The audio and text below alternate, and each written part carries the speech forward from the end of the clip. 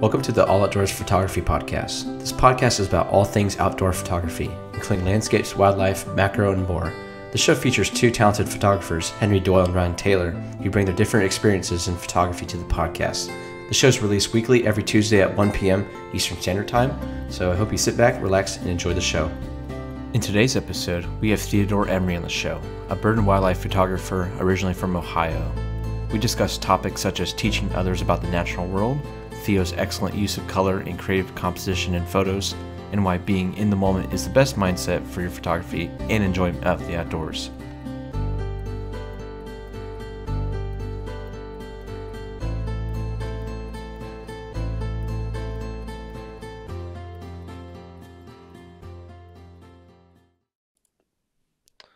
Welcome back to episode 56 of the All Outdoors Photography Podcast. And today we have a very unique bird photographer on the show.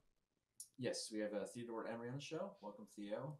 Tell us more about your background and your career in photography thus far. So I've been working with birds for the last 10 years or so.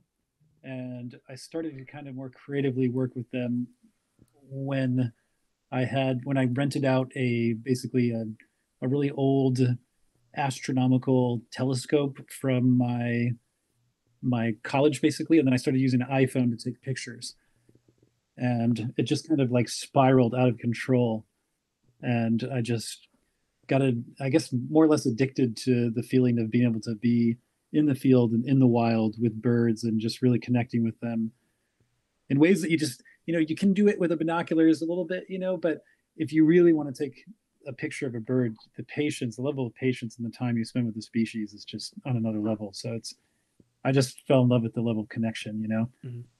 And lately I'm in grad school, so it's been a little tough, but I've been going out on a couple trips to go owling, and then also focusing this year a lot on migratory sparrows, which, isn't really like, a hot topic. Like everybody's after going after like snowy owls and stuff right now. I'm like, oh, the sparrows.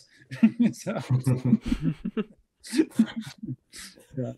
I mean, that's awesome, kind of getting a different subject that, especially this time of year, people, like you said, completely have their sights set elsewhere. So it's great that you're focusing on those less popular species. So yeah, it's not very competitive either. I'm the only guy in the field. Yeah. Awesome. That's fair. Could be because of the access to them, because sparrows they all kind of look alike and they're much smaller to identify. So maybe that's why too. Yeah, I think the subtlety of sparrows in general start to come out the more that we spend time with them. The same with any species, like any group of birds. You start to really see these subtleties, and they really start to take on their own. But like sandpipers that are migratory or migrating, like clitoris birds in general, when you go out there, it's going to be like everything looks the same, so right. That's great. So yeah, I noticed on your website you've been 15 years as an environmental director and field biologist. So maybe if you could talk more about that. Environmental educator. Okay. Yeah. So sorry. No. Basically, when I was young, I kind of didn't know how to do the thing that everybody was doing, and I kind of had a real struggle in high school, and ended up on a track of just barely even squeaking out a degree. And I was working at Applebee's and just kind of living the whole weird early 2000s life, when I met someone that introduced me to environmental education. He was like, look, you can actually like make money teaching kids about nature. And I'm like, wait, what?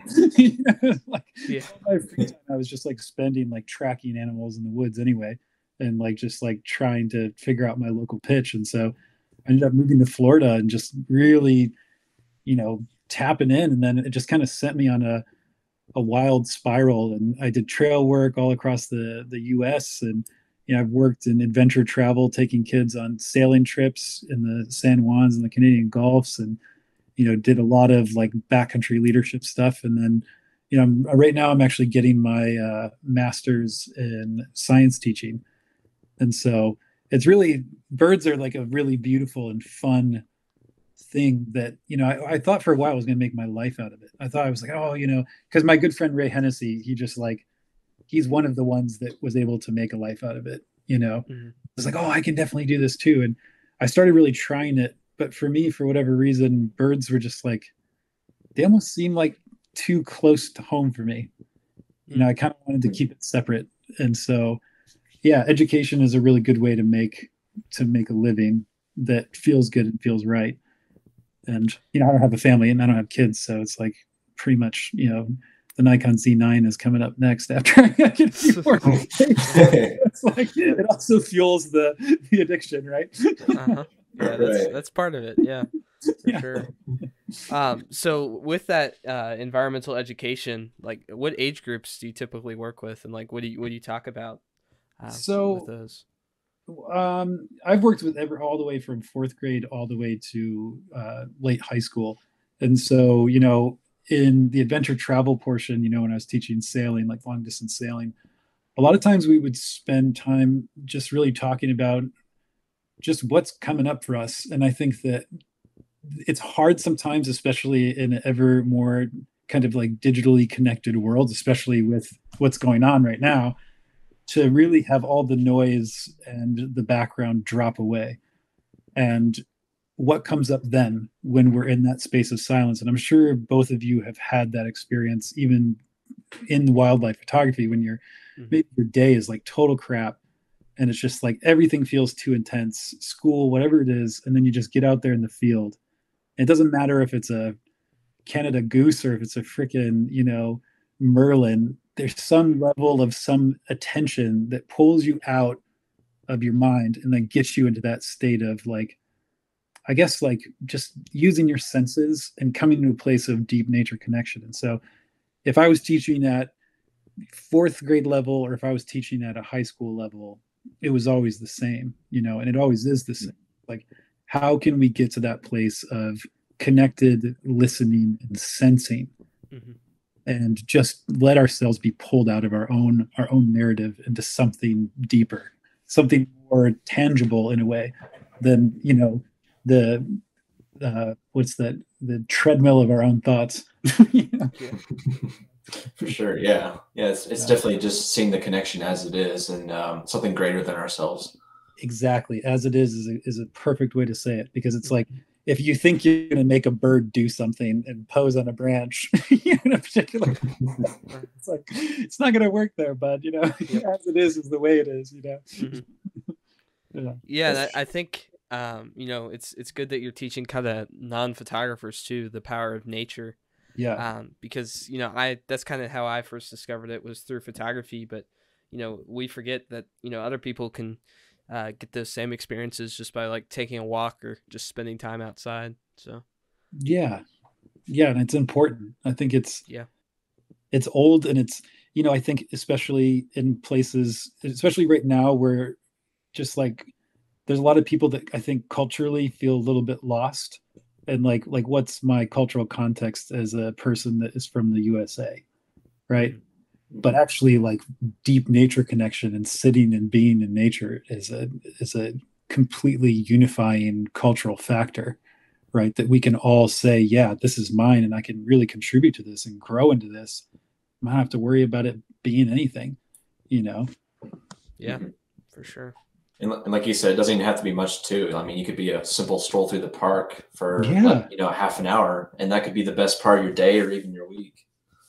Yeah, and every bit that you put into it, you get something back out. Like every bit you attend to Blackburnian warbler, and you spend time really focusing on Blackburnian warbler, learning that they like mixed open hemlock, and like really seeing that pattern and looking for those places, then it's almost like the birds are singing, but also the landscape is singing the birds as well.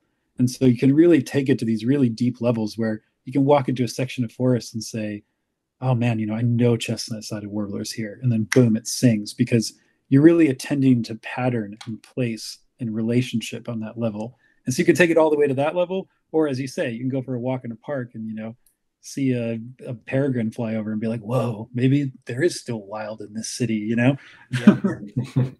Yeah. Right. Yeah, that's awesome. Mm-hmm.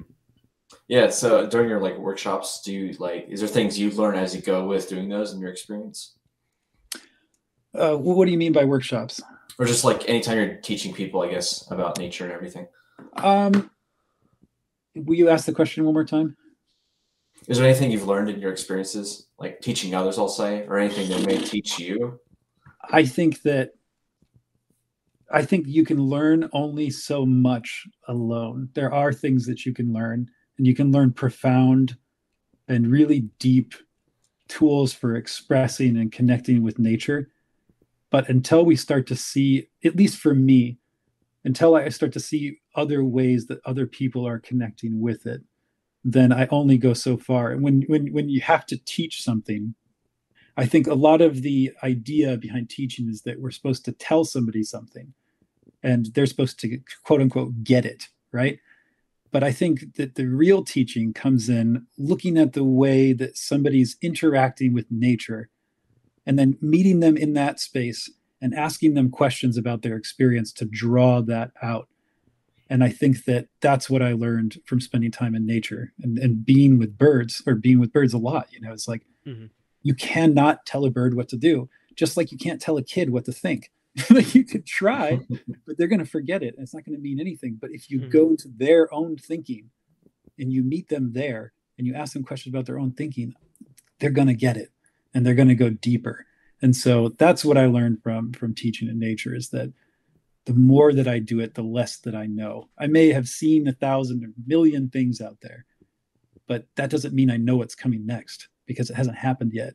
It's like, Yeah. you know what I mean? I'm ready to be surprised rather than Mm-hmm. ready to be confirmed in my own thinking. Yeah, I mean, wow, that's very profound right there. Those are some great words. It Oh, seems thank like you. kind of the two different aspects of your life really just kind of are interweaved together, maybe indirectly, but there definitely is a connection there. Yeah, yeah. All the lessons you've learned, and it's awesome you can pass it along to others as well. So Mhm. yeah, so you also mentioned kind of your arts background in our kind of previous meeting here. So you want to go into that a bit and how that's kind of helped your photography? Yeah, when I was young, I had this my dad was this ridiculously eccentric engineer inventor guy, and he had all these really weird and wild friends. And he knew a lot of artists, and so he would basically, these starving artists, he would give them money to kind of hang out with me.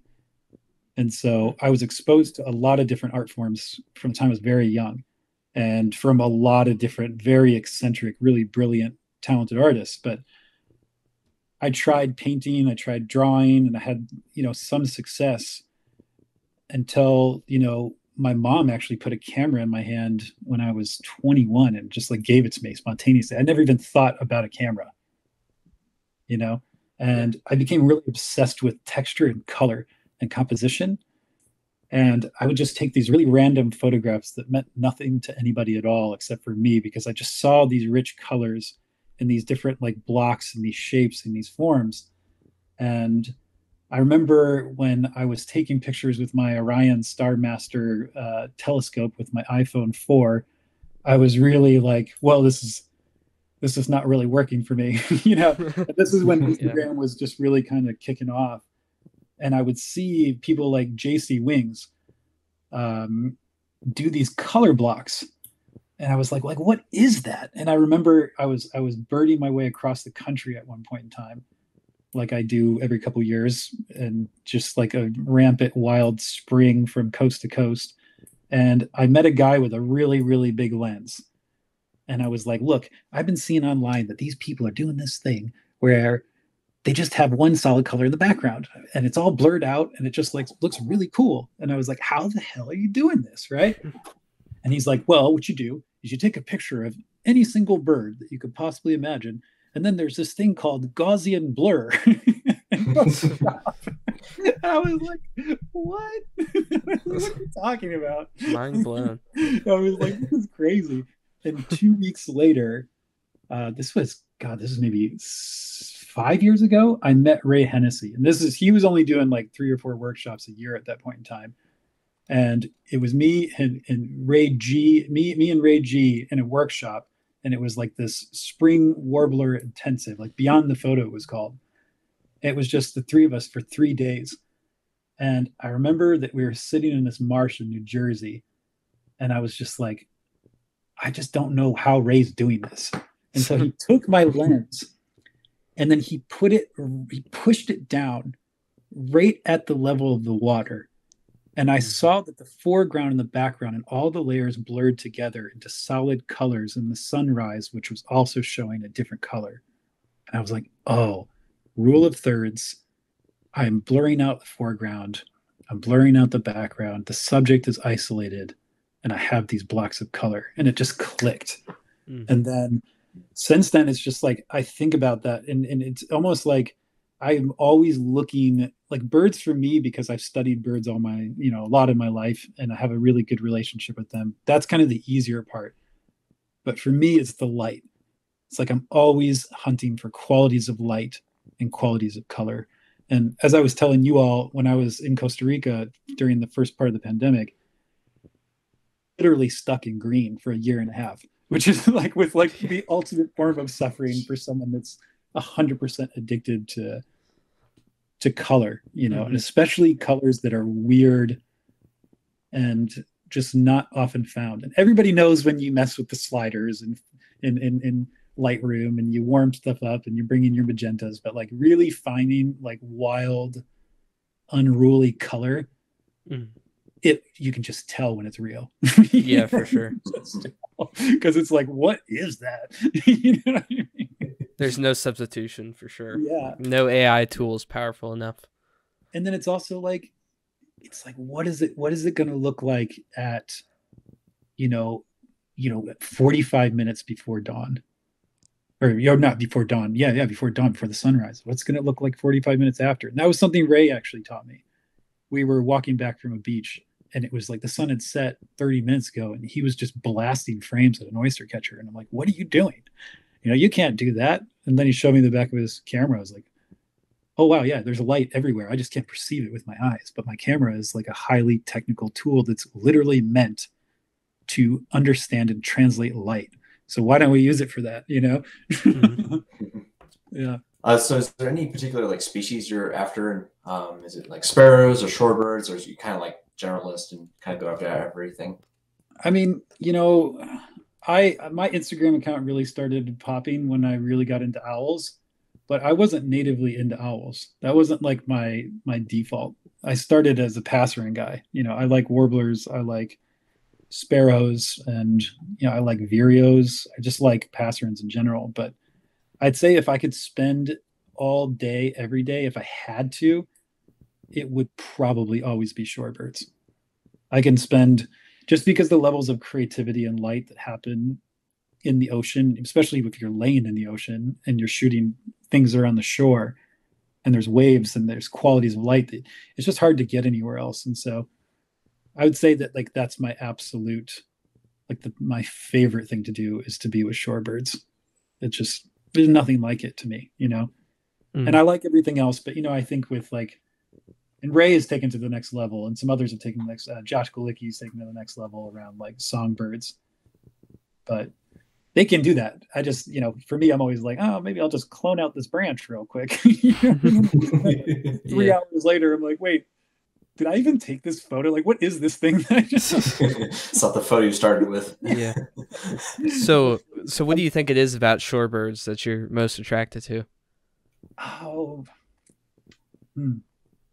I guess just kind of the way that they move and the way that they interact, and I guess the elegance of form and shape and like silhouette and backlight that happens with like Godwit and curlew, and like the details of the feather on like buff-breasted sandpiper. I mean, there's just so much subtlety and beauty that comes with shorebirds, and like the changing, like think about like a red knot, and like when it's in its its hatch year, and like the just the detail in those feathers, it's like it's almost holographic, and then they shift to that beautiful bright, just like wild rufous peach color. And so like shorebirds for me just really mark the passing of time, and you can really find them anywhere. Mhm. And it's just, an upland sandpiper in the middle of the country, just Salt Lake City, the Great Salt Lake has just such incredible shorebirds. And Mhm. yeah, there's just something wild and exposed about them too. When you think about like a passerin or, a warbler, they're able to really dive into the trees. But a shorebird has to behave differently because if they didn't, the merlin is watching, the peregrine is watching, Yeah. and they're going to exploit that. And I've seen it. I've seen Western sandpiper, hundreds of them flying in the sky, and like, a merlin cut them in half like a shark cutting a school of fish in half. And so just the intensity and the power of flight, especially long distance flight, long distance migration, that is wrapped up in shorebirds and in waders too. And just the way waders move, they're just always exciting, and also the other piece about that is they're really accessible, really accessible. Go to a beach right now, Henry, Ryan, you will find a sanderling. Even if you're, somewhere in the Arctic, there's probably random sanderling up there. And you will get to work with it right now. Or even, in the spring season too, like along a creek bed, you'll find killdeer and spotted sandpiper. Yeah, spotties, yeah. Yeah.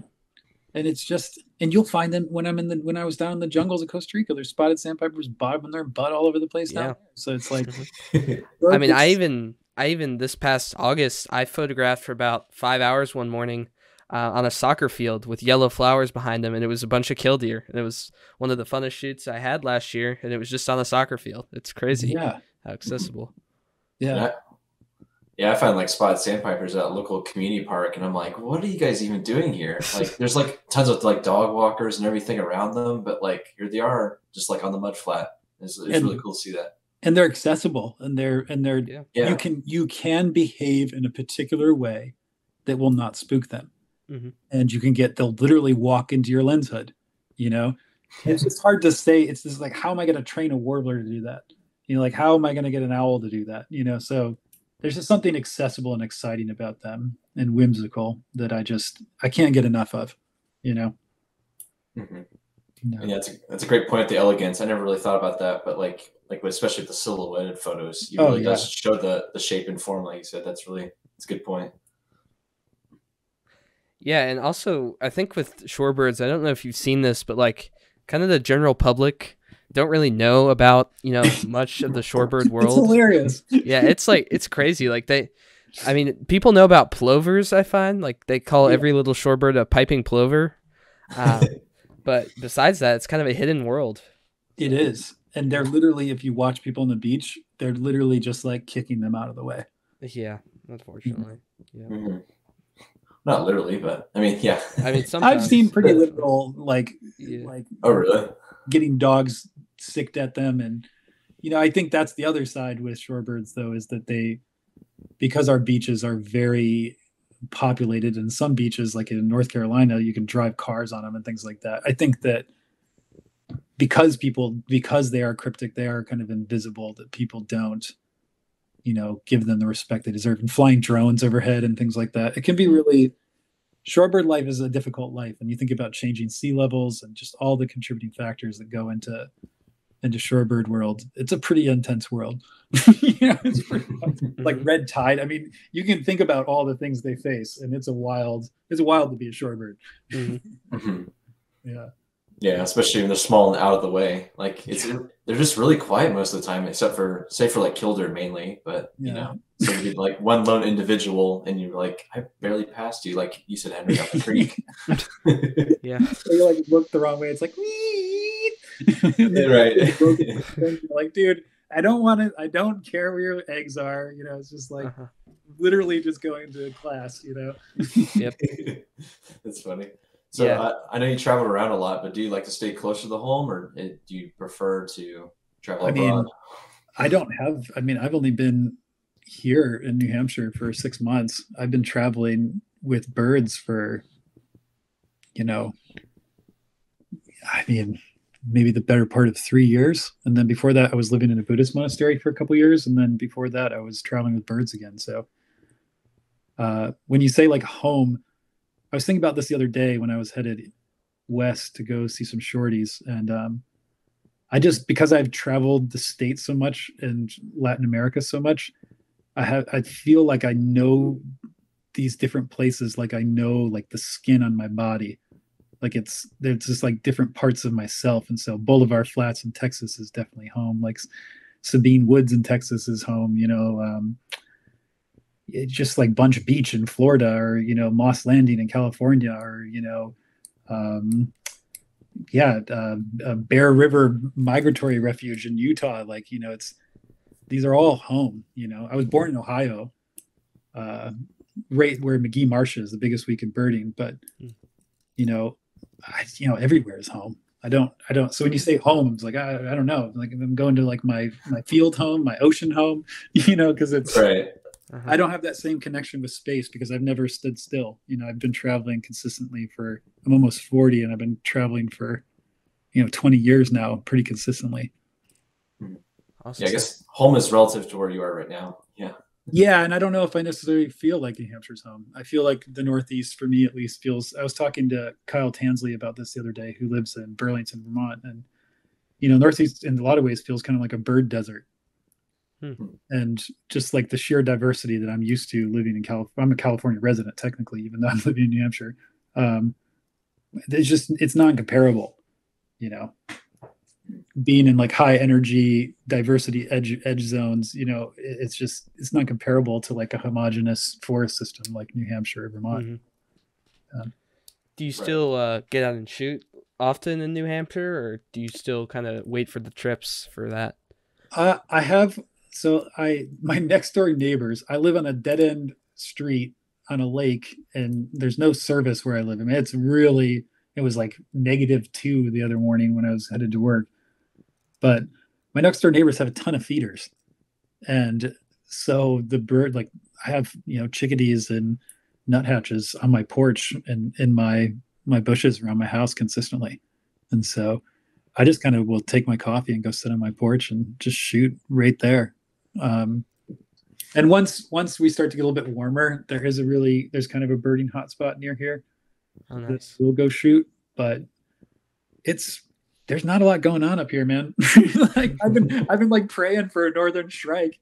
Like I got fields I checked for northern shrike, but I will say now that I am working again, I have a 4-day weekend coming up. I'm like, I think I'm just the moment I'm done, I'm gonna load up my camera and just start driving south and not really think about what I'm looking for and just kind of go and then just shoot for 4 days.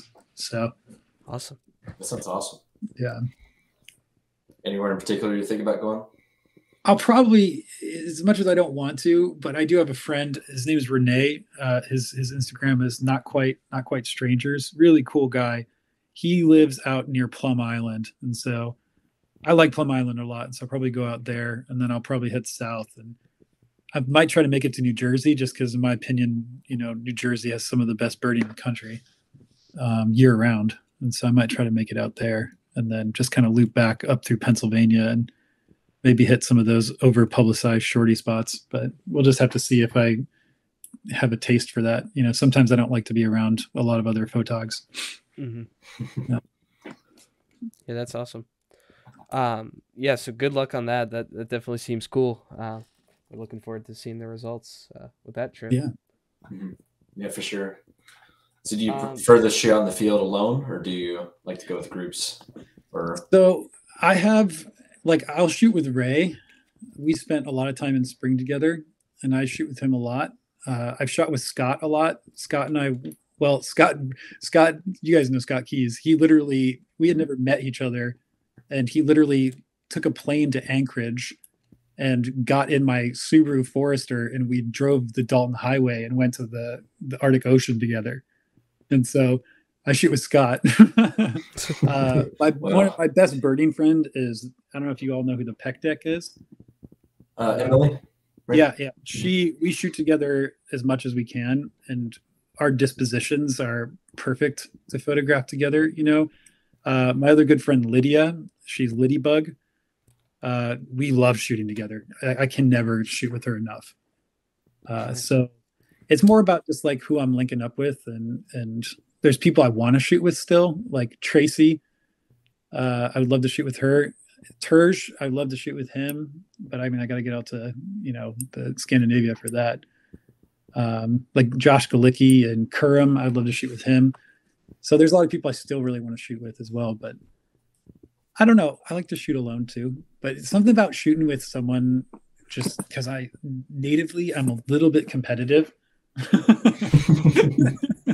So it's like, I don't know why this is, and nobody else is competitive. So it's like, they have no clue that I'm like, oh, I better get that angle. You know what I mean? Right. No clue that I'm having this whole like little other competitive world. That's funny. I was thinking something like wholesome, like you share the experience together, but yeah, you're like, I just want to compete. No. Yeah, for sure. But like, if Ray gets a shot, it's not bad. It's just fun, Yeah, it's interesting. Ryan and I a couple weeks ago we were shooting a snowy owl together, and we just had to keep rotating angles, so we both got kind of the best perspective. So it was really interesting. So well, sometimes one thing I do if I'm shooting with a lot of people is I'll go to the most difficult possible angle, and I will walk away, and I'll find the most amount of foreground and opposition and difficulty to even get the subject isolated, and I'll go shoot there. Because I think that's sometimes where we get caught up in the idea that there is a right angle and that there is a best angle. But there really isn't. Like, there's no right and there's no best. And so it's like, how can I do something that makes me almost like uncomfortable and miss this shot because I'm trying something so foolish? But I think that's important, is like, you see a group of people, just go like 100 yards away from them, and just like make it a dot, or like, try something really weird and really, really different. And yeah, just get out of your own head. Cause it's like, that's the side of competition I don't buy into, is like thinking that we're going to stack on top of each other. It's more just like creativity. Like, how can I create something that is literally totally bizarre? Right. Yeah. Out of the group of 10 of you shooting the same bird, it's like, let's do something that's a little more outside of the box. Yeah. With snowies, they're just like, they're sitting on poles all day long, and so it's like, what are you doing? What are you doing that sets you apart? Yeah, I mean, I know Ryan and I, we were like crawling around in puddles to get the foreground. And, it worked. I mean, I think we could both agree it was definitely worth it. So that's what's up right there, is like literally getting down to the ground and just scraping the hood against the ground, and just like getting to that edge where it's just like, what is this that I'm even trying, Yeah. Right. Yeah. There's enough differences in our shots, but I mean, yeah, we incorporated lots of foreground blur. And actually, at one point, it was starting on a sign, but then it did drop down to the ground level. Oh, nice. Cool. Yeah. So you did get some a little more natural, I guess, perch or habitat. Nice. Yeah. So I'm curious, like you said, you go after a lot of owls. So do you ever like come across like kind of poor lighting conditions for those owls, and like how do you deal with those problems? Like how do you overcome maybe harsh light or really dark conditions? Like what do you do in those scenarios? I am a light snob, and so if the light is harsh and I like pixel peep and it looks like trash, I just won't even shoot it. And I know some people will, and I know some people have done, like, again, and I'm mentioning him again, but he's definitely changing the game. But Ray has done some stuff with harsh light lately that I'm just like, ugh, how does he do that? You know what I mean? And he's doing it with iPhones. But anyway, he's a different person, a different beast, right? But I like overcast a lot, and I'll shoot overcast all day long. And if you need a little bit more, especially with like shorties and harriers, you're going to need a little bit more light, because once it starts dropping, especially if it's cloudy and it's overcast, it's it's only so much you can do. And I'm shooting a D850, so it's like megapixels out the wazoo. So the resolution is going to make things blurry. I just can't raise the ISO enough and get that shutter speed high enough to preserve the quality of the color. So with owls, I love shooting pre-dawn, especially when there's snow, because snow really reflects light really well. And I think I noticed when I stayed at the bog for a month, Saxon Bog for a month a couple years ago, and I noticed that I would be there And then about the time that I would be done and think, hey, the light is starting to get trashy, that's when everybody would start shooting. So my perception of what is good, is, I think, is different than other people. You know what I mean? It's a very small window. That's for sure. And they don't want to work as hard for it, maybe too. Yeah. I don't know. I'm not sure if it's about working hard. I think it's just I have a very clear idea of light and color that I really like. And I don't know, maybe I should be more willing to stay longer and get into that harsh stuff and see if I can work it out, Yeah, I mean, and just also like individual people, some people will never see the shots you see, and vice versa. Like, exactly.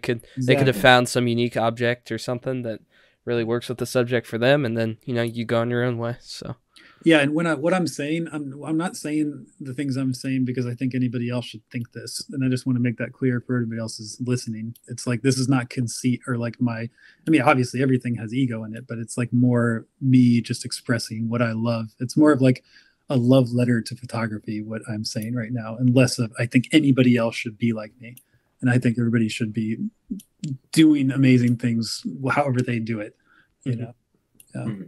Awesome. Keep it true to themselves. Yeah. Yeah. I mean, how far do you go into like planning a shoot or like chasing after a certain bird species? Like how much planning goes into that? So I have ideas of photos that I carry with me for years, but they don't work out unless it's just something happens, right? But species, I can go a little nuts. Like, especially when I was in Costa Rica, I would literally move to regions where I knew a species was, or somebody would tell me that, colored aracari's, which are a toucan, have a nest here. And so I literally just go there and be there with them. And so I do have more when I was able to travel more, I had a tendency towards spending as much time with particular species as possible, which is interesting because I'm very ADHD. And I can be kind of all over the place, but yeah, I think I've really started to value being with particular species over the years. And I think owls really taught me that, truthfully. Like, when I shot northern pygmy owl, that was 2.5 weeks before I even got to see one bird. And I would go with Clinton, and I would go with Lydia, like all the time. And it just wasn't working out. And they'd be like, well, the owl was there yesterday. And it was like, oh, it didn't work, And so, yeah, owls taught me to just be patient and be focused. And also, what happens if you don't get the shot? What happens if you don't see a pygmy owl? Yeah. At least, at least you got to have fun. Yeah. What's the worst? You got to be out in nature. And you may see something else too. And the worst thing that would possibly happen would be that you didn't see the owl. Yeah. Which is always a possibility, but like you can't go into it guaranteeing you're going to see something. But like if you don't, yeah, it's not. Go ahead. Well, what's funny about that is that every time I'm going to go somewhere where I know that there have been owls, I'll just pretend like I don't care, and I'll just be kind of like aloof about it. But every single time I see the owl, I just like kind of my shoulders relax and I feel relief. I'll be super tense up until then. And everybody will be like, oh my God, it was really good last night. I don't know if it's going to be good tonight. I'll be like, oh, there'll probably be some sparrows around or something like that. And then I'll actually see the owl and be like, oh. The payoff. I could breathe. Yeah. I know, finally. Almost forgot for a moment. Yeah. That's funny. Is there any like favorite stories from out in the field that you have? God, I don't know. I have so many. They're down to like 3 quick ones, maybe. I think maybe spending time with a great gray, one individual great gray in Minnesota for 2 weeks straight, and just watching it, living with it completely alone, and there was no one else there for 2 weeks, and it was just me and that great gray is one.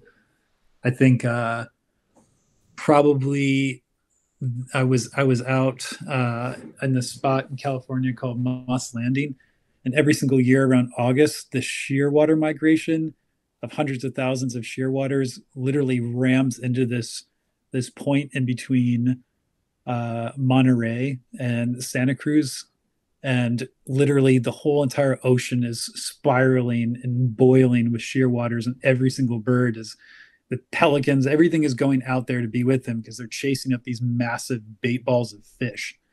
And so it's just like it's just total anarchy, like absolute and total anarchy.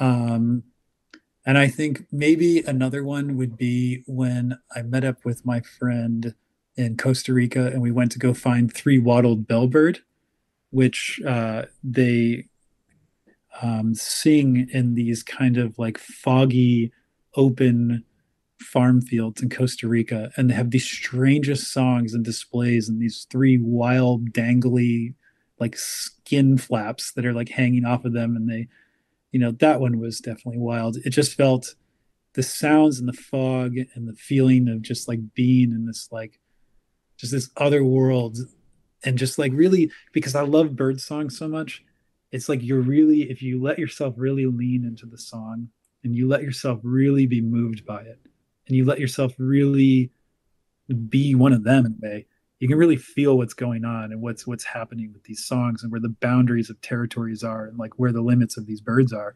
And it just, I felt like I was in another world with the bellbirds. I mean, it was, I've never really experienced anything like that before and since. But yeah, I could say that about, going to see Field Sparrow with Emily a couple weeks ago. So, it was just wild, or just even like an incredible flock of mixed blackbirds with like yellow-headed, tricolored, and redwing, and just like endless waves across like Oregon marshland and late summer. I mean, there's anything, it can be anything. Awesome. Yeah, just that sense of like total immersion too. Yeah. Just being like, what the heck do I know? This is insane. Yeah. What was that I was stressed about earlier? Small matters compared to now. Yeah. So when you come across kind of these great experiences, do you instantly pull out your camera, or do you kind of observe for a bit? How do you deal with that?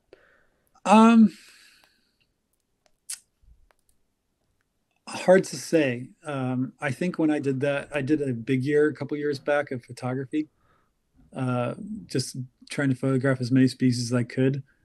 And I don't know if I know when I'm using my camera or if I'm not.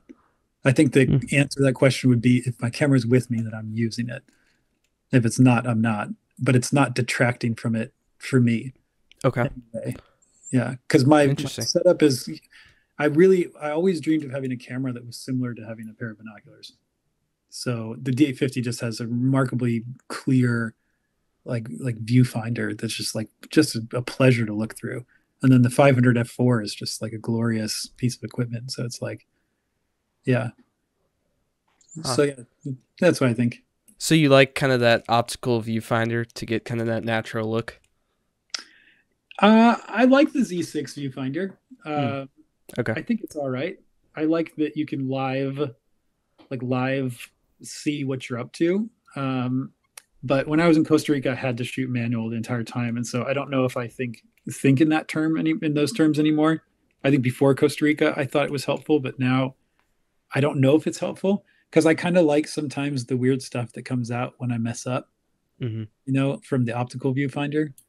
But it's hard to say. I don't know. I think I like cameras, and I like taking pictures of birds. So I don't know. I'm not the gearhead, unfortunately. Okay. Cool.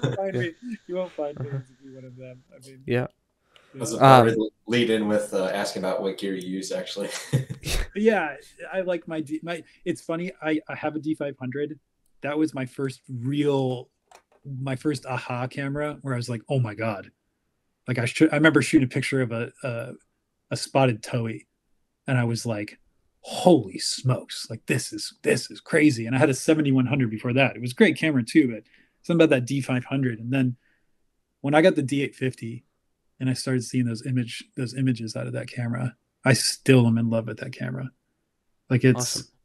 Maybe people have a different view on it with all this other like mirrorless stuff that's coming out, but I've talked to people who have moved to Canon and moved to Sony and moved because it's a Sony sensor. But I've talked to people who moved around, but everybody loves the resolution on that camera. Mm-hmm. Everybody loves that sensor. You know. Yeah, I recently got the R5. I saved up for a long time, and that 45 megapixels, that's a difference right there. It's crazy. What it's perceiving on a color level mm-hmm. is just phenomenal. Like 45 is such a sweet spot. It's such a sweet spot. Mm-hmm. Yeah. Big files, I'll say, but it's definitely worth it. But I mean, Ray Hennessy was shooting like 16 or 17 on his D4S for up until a couple weeks ago. So, and his colors are out of this world. So, yeah. Yeah, I mean, it's all kind of, how you shoot too. Like if you crop a lot, you might want to get higher megapixel, or, if you like to print, it's just kind of all the different use cases there. So. Yeah. Yeah, for sure. And that's a good question too. Do you ever print your images with any of your work? I've never printed a single one of my images. I've never sold a single one of my images. Yeah, I don't. Wow. Yeah, I would love to, because I don't have a house. So what am I going to print it for? Right. Yeah.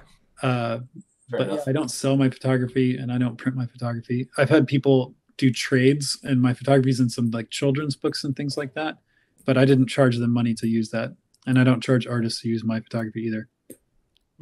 Interesting. I like birds way too much to try to make a living off of them. I tried, but it's too painful. It just, because I love them. I love what I'm doing. And to wrap that up into money, for me at least, and again, this is just me talking about me. This is not everybody's disposition. For me, it felt like kind of like a bit of a violation to the 5-year-old me that was like whistling and calling chickadees down to hang out with me. You know what I mean?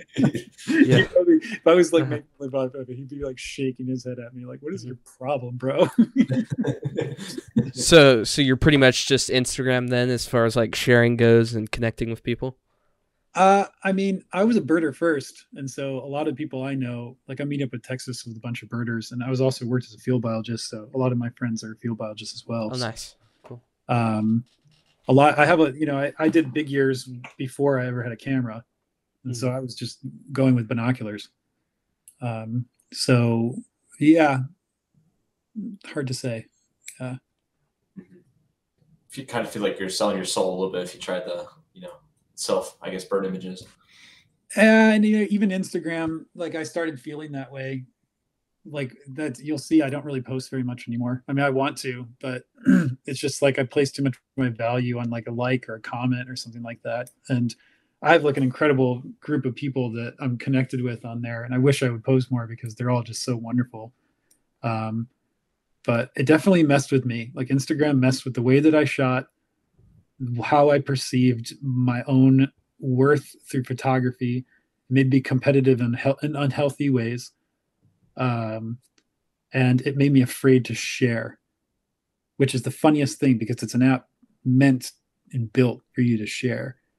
And I'm terrified to share. I'm terrified to post anything on there because I'm so critical of my own work.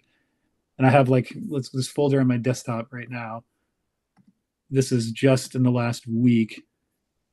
I have 47 images that I could post, and they'll never make it to Instagram. So it's a weird thing I got going on. This is just me.